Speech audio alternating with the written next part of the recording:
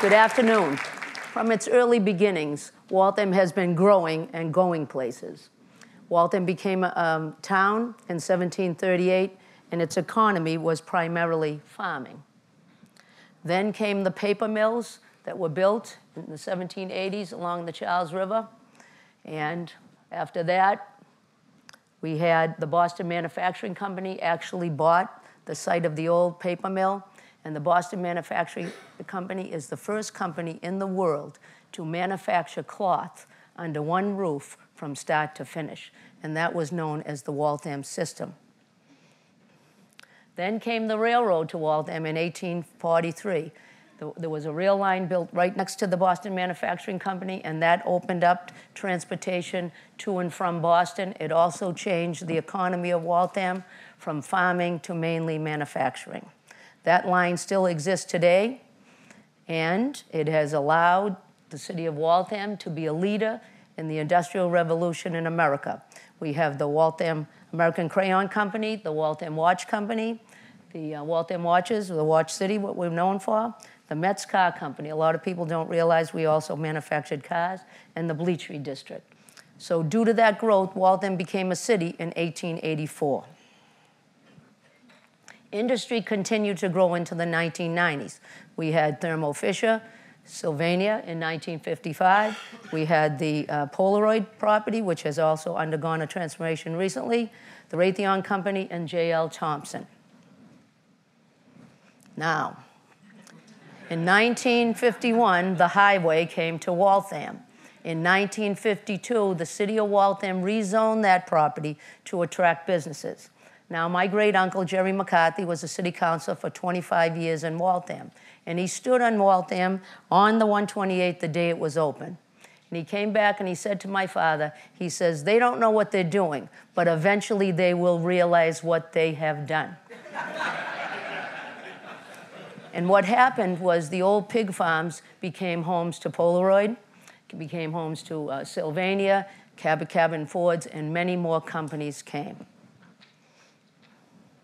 Industry continues to grow in Waltham. Waltham has always been able to reinvent itself and bringing in tech companies, high-tech companies, medical companies, pharmaceutical companies, new ideas all the time, startups. And so they have always been able to reinvent itself, bringing huge jobs and brain power to the area, Waltham and the region. But with that growth comes challenges. So I believe that we have to come up with creative solutions to deal with the quality of life issues for Waltham residents. It used to be that you could use 128, and now 95, but 128 from 10 o'clock a.m. to 2, no longer. 128 is busy all the time. So the quality of life for the Waltham residents, because when 128's busy, they go all into the neighborhoods. The quality of life for the businesses themselves and the employees, and the quality of life for the commuters.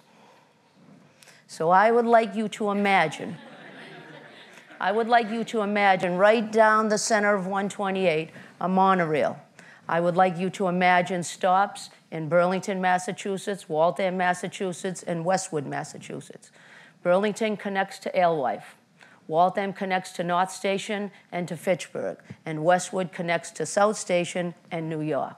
And imagine that there would be a multimodal center on 128 where you could easily access the jobs in the city of Waltham as in the other two communities. Now, it's not easy, but if you imagine it, Disney could do it, and with all the brains and the money and things that we have in this neighborhood, we should be able to plan for the future.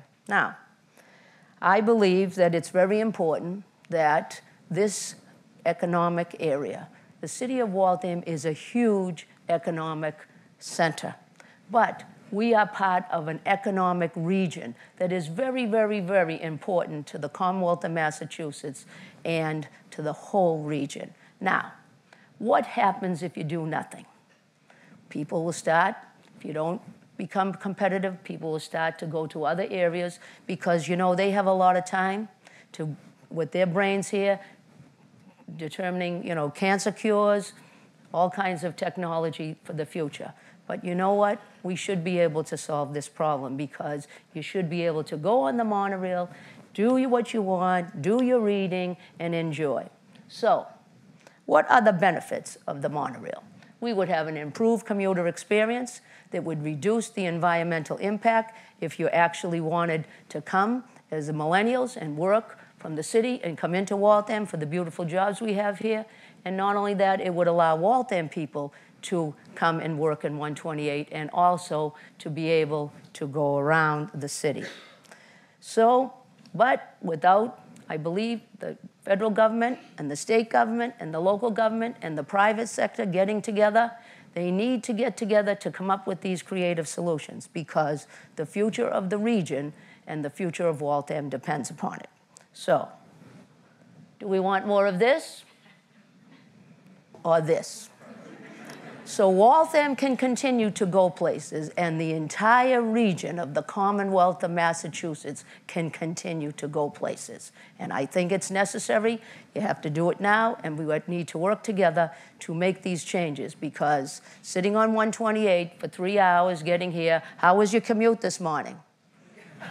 This is the solution, and there are many other solutions, but working together with the state and federal government and the local government, I think we can get it done. Thank you very much.